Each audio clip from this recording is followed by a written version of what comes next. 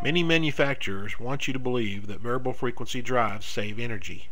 Countless articles have been written proclaiming energy savings with VFD controls, which is absolutely not true in constant pressure applications. This pump system was designed to deliver variable flow rates from 12 to 96 gallons per minute at 30 psi. Control of the pump was set up to be easily switched between a variable frequency drive, or VFD, and a cycle stop valve, or a CSV.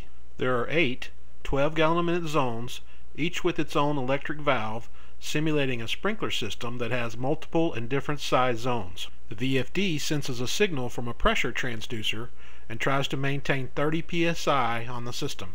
When all the zones are running and using 96 gallons per minute, the VFD is spinning the pump at 3450 RPM, and the amp draw of the motor is 10.5 amps.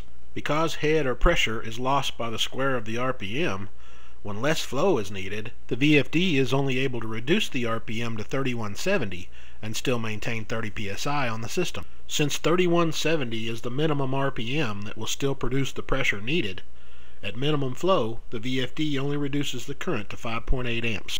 Switching over to the CSV controls, when the pump is running, the motor is always spinning at full RPM. The CSV simply throttles the flow from 96 to 12 gallons per minute as required by the sprinkler system. The energy consumption of this centrifugal pump is naturally reduced from 10 to 5 amps by simply restricting the flow. This proves that the CSV reduces energy consumption as much as a VFD.